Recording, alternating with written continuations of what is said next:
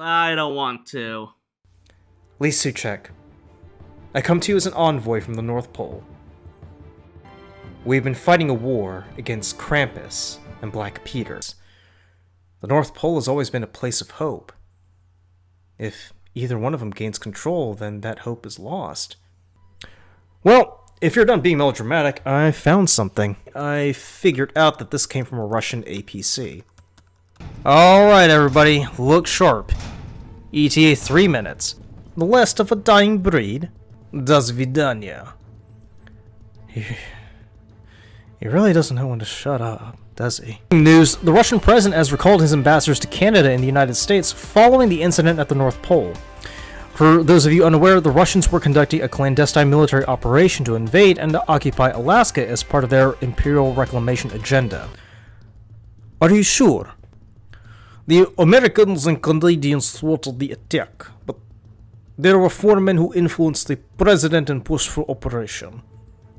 They were the ones who helped finance machinery in the attack, and I suspect that they are the ones we truly need to target. On the folder it reads, Diadochi.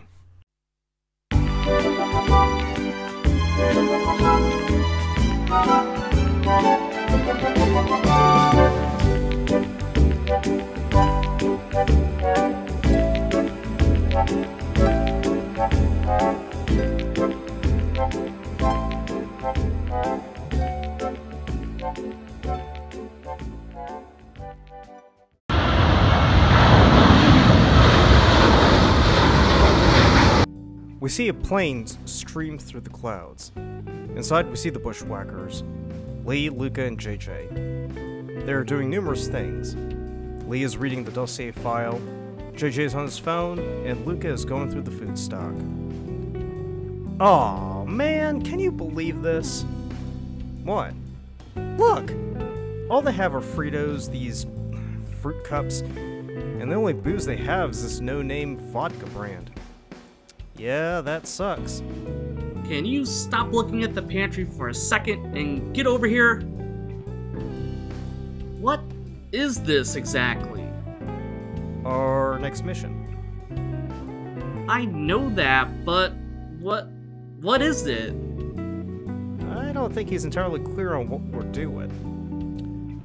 Oh, well, I'm assuming we have to kill someone, and these are the 4 ding-dongs we need to off. Who the hell are they? Wasn't it obvious? They turned to see a man standing before them. Okay. You are? Adam Chemnitz, CIA liaison. It's a pleasure to meet you, the 3 of you. We've been monitoring your activities and have found you to be quite formidable. Well, that's one way of putting it. Gentlemen, these 4 men were responsible for financing, planning, and executing the Russian invasion of the North Pole and the attempted annexation of Alaska, a task which you successfully thwarted. Well, technically we had help from the Canadians. And Santa. Right, and Santa. Nevertheless, our intel has gathered that they may try again, and we have been greenlit to carry out a search and destroy mission of these 4 men. We believe that without his allies, the Russian president will be more hesitant to act, as he will lose his cover. Cover?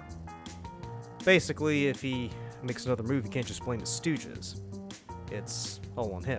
Precisely.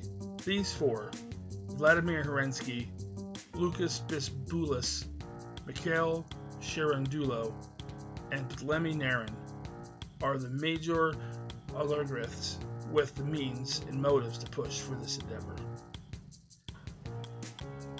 How exactly did you get this intel? We had help from Kyiv, the Ukrainian intelligence bureau that has been monitoring this for 5 years now. The Diado... What is this? Diadochi. What's that?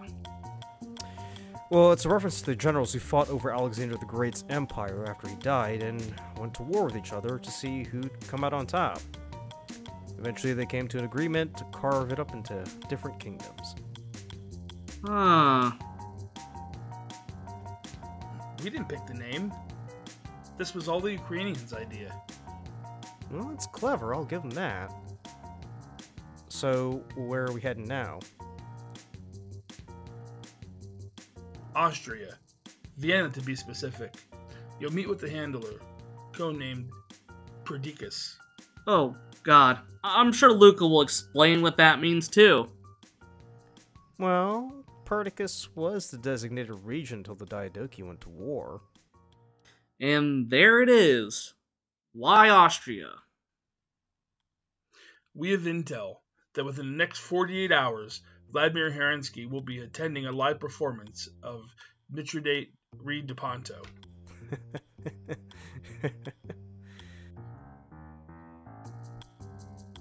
And you three are going to kill him.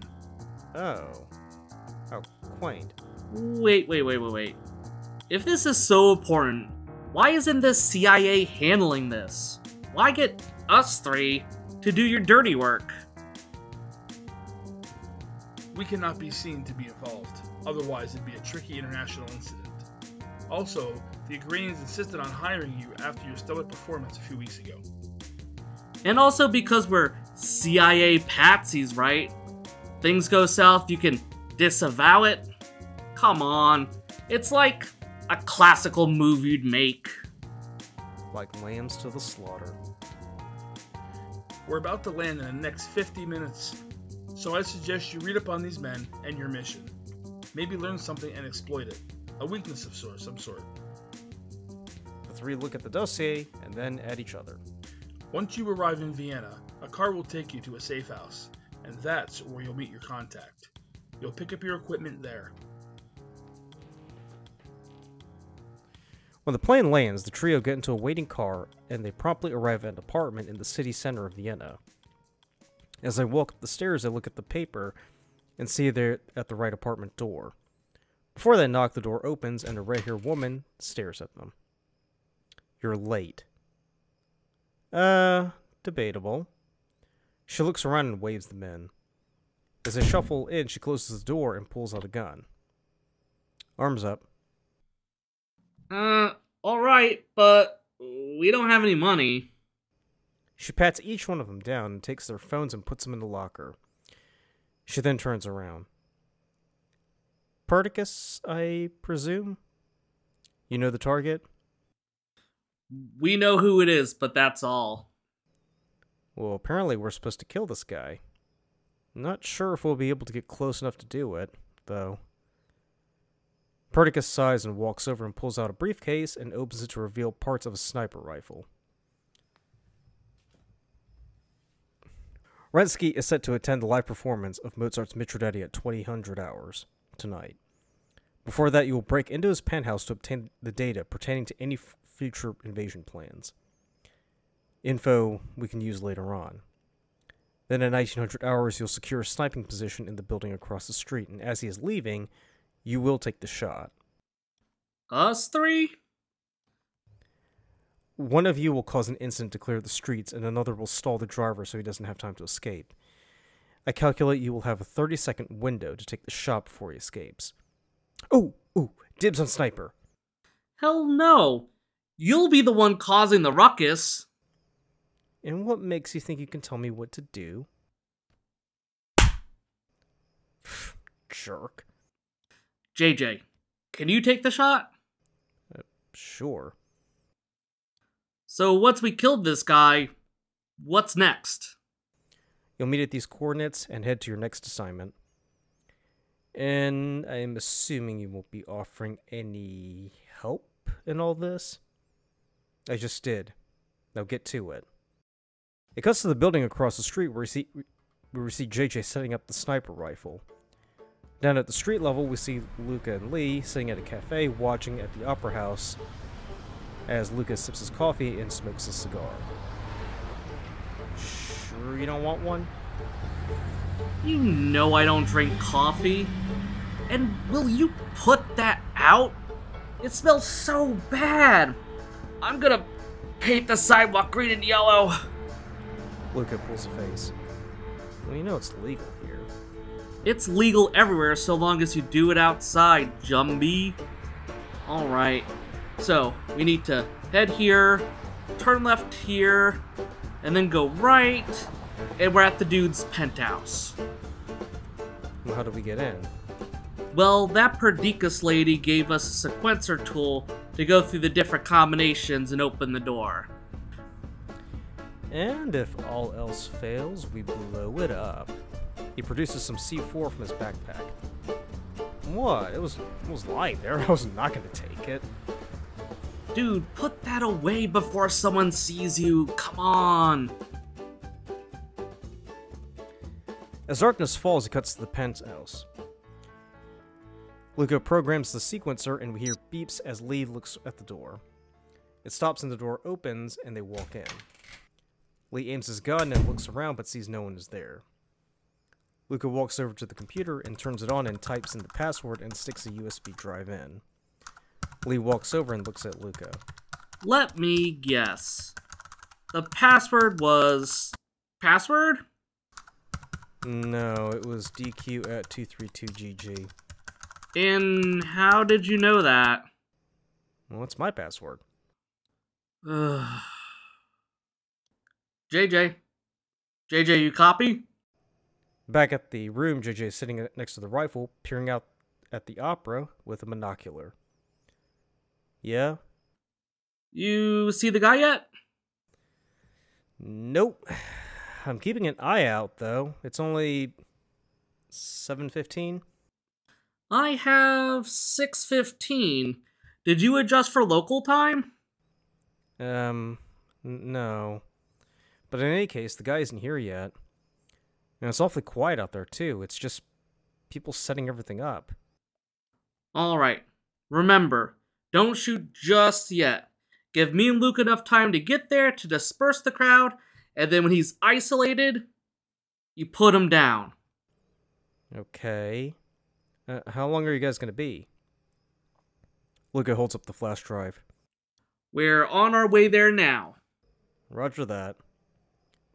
Man, this is ridiculous. I called dibs on being the sniper. I should be up there, cradling that gun and adjusting the scope just to get the shot right. You're not equipped to be a sniper. You shake like you have the jimmies. Do not. Plus, your aim sucks. What? Get off it, man. When we went to the Ren Fair last fall, and we did the archery booth, you kept shooting into the haystacks. The man at the booth was yelling at you to stop shooting at him. I didn't even know you were aiming. You were nowhere near the target. So? Chris had like 4 beers, and he had better aim than you. Now, come on. Meanwhile, JJ is leaning against the rifle. He peers through the telescopic sight to see the car pull up. He then looks up to see someone on the opera house roof. To his horror, he sees the man is aiming right at him. What the? The man opens fire, and bullets riddle the room. JJ rolls over and grabs the sniper rifle and hurries for cover. He looks over behind the desk and grabs the walkie-talkie. Guys? Guys? In the car, Luka is driving when Lee picks up the walkie-talkie. We're on our way, dude. Has the target arrived? No, guys. We've been made. What? There's a sniper on the opera house roof, and he's got me pinned down. Lee looks at Luka.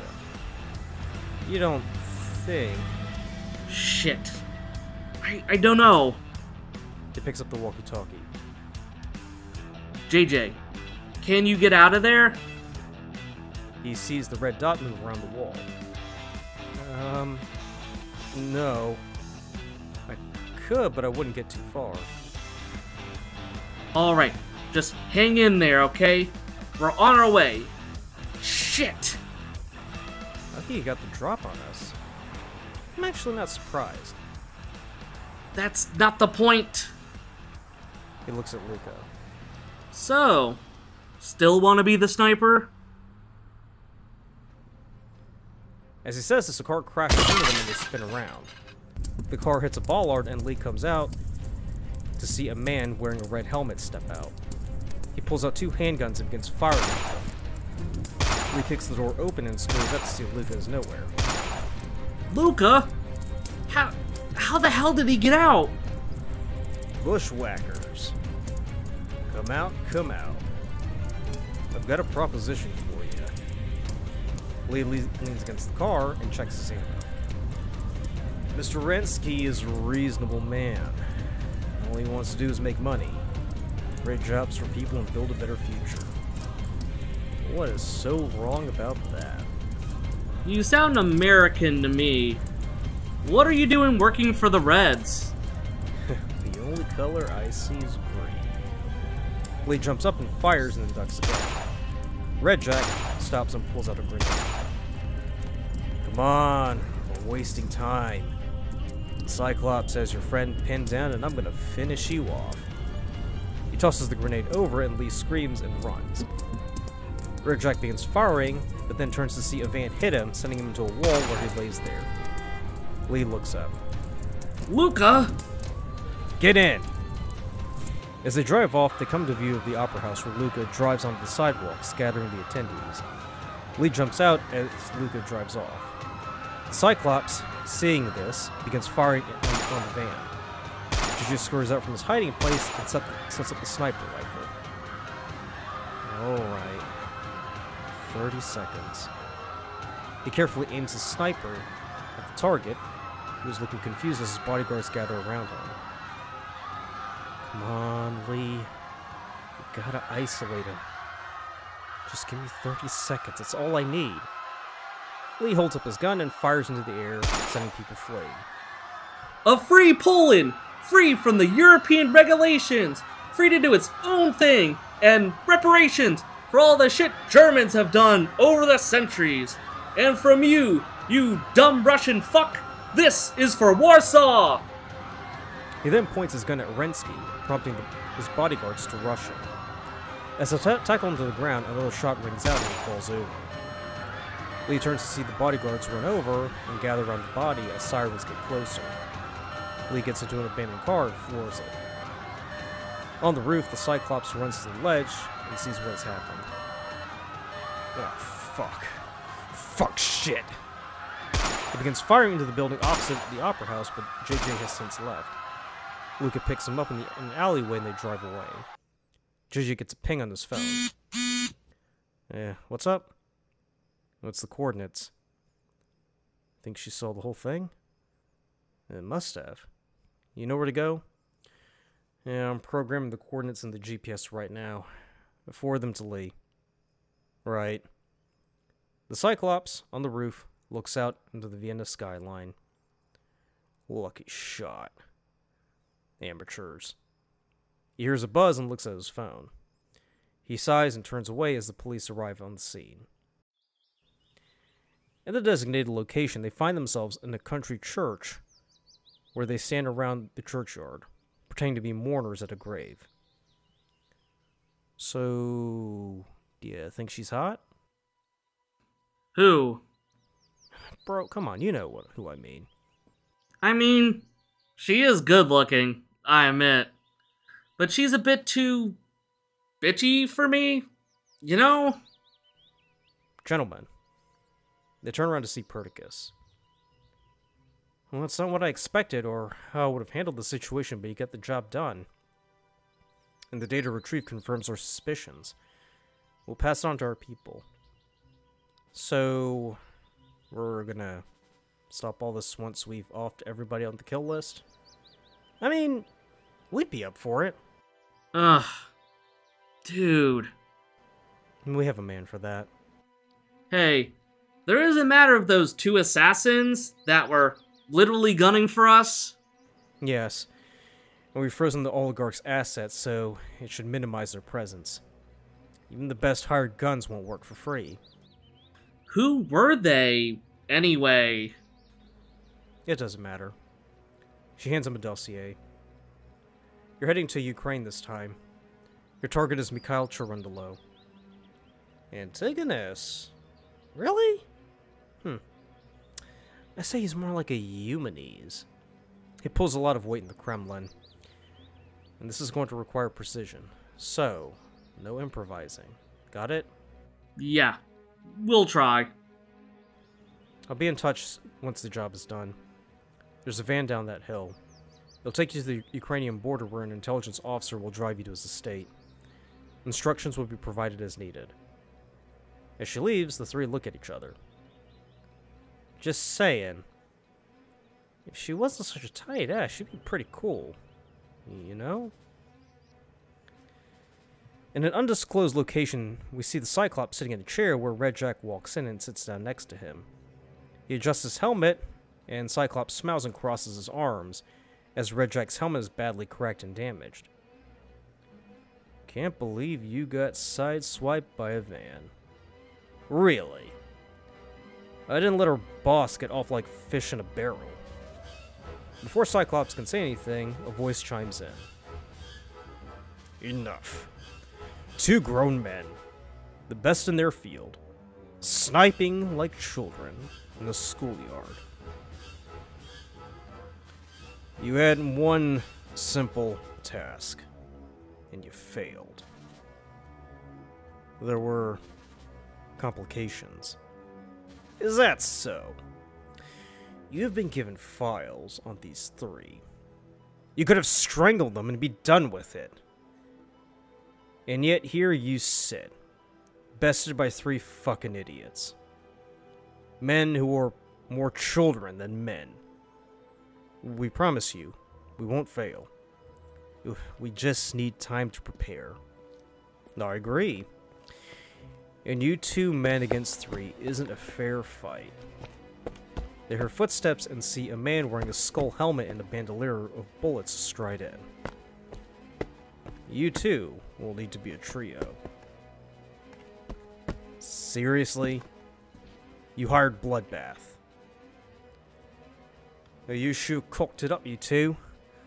A one-eyed assassin and angsty teen in a cosplay helmet. You need soldiers to lead. You need me. As the others scoff, the voice speaks up. I agree. And this time, you three will not foul it up. You will kill the Bushwackers. Understood? Understood. Do not fail me. Do not embarrass us. This is your second and last chance. Don't worry, we'll get it done. And there won't be any mistakes.